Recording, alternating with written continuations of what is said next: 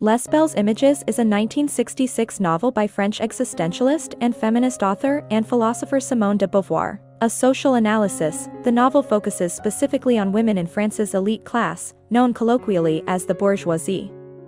De Beauvoir deconstructs women's roles, the expectations imposed on them by society, and their own, often very private anxieties, establishing a multi-perspective view on their difficult position in contemporary life.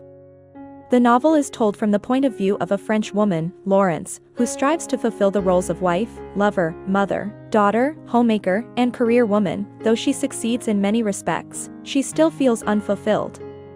The novel challenges the view that women can enact their own liberation by working within the patriarchal system, arguing that this system will always subjugate by limiting women to its imagined roles, affective potentials, and other existential conditions. Les Belles Images begins by introducing Laurence and her many roles.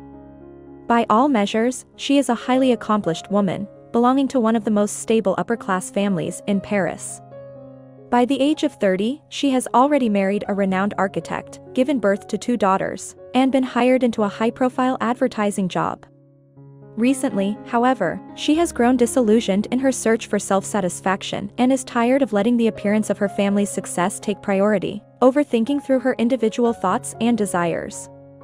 Highly educated in the art of language and symbolism, Laurence is easily able to see through appearances and messages, understanding the motivations behind them.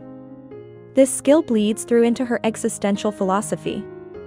Throughout the story, she repeats the refrain, "What do others have that I do not?" Laurence knows that she has not really created her life has mostly been made for her. She likens this fact to her own creation of slogans, messages that carry no intrinsic meaning but seem meaningful in the social world as a product of their generality. Several years into her marriage, Laurence is resigned to the fact that it is a passionless one. Laurence relates that the reason her marriage is passionless is that her husband has no interest in anything beyond appearances that can add to his social capital. As a result, he is emotionally stunted.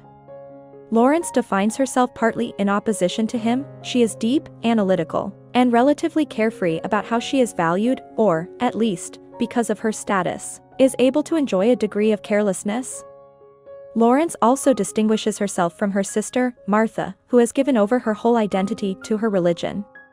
She is also dissimilar to her mother, Dominique, who is afraid of aging and will do anything to sustain the illusion that she is young. The latter section of the novel details the coming of age of Laurence's oldest daughter, Catherine. A precocious child, Catherine quickly realizes that the world is unfair towards women. However, rather than try to undermine these social norms, Catherine internalizes them. Laurence resents her daughter for bending so readily to the patriarchy, sacrificing whatever personality she might have developed if she had been independent. At the end of the novel, Laurence explains that seeing a good deal of herself in Catherine, she now strives to ensure that her daughters feel free to express themselves. Les Belles Images is not well known relative to de Beauvoir's other works. However, it offers sharp insight into the fears and anxieties of women in the mid-20th century, making it an important contribution to feminist literature. I hope you enjoyed this video. Leave a like if you did and be sure to subscribe. Thank you.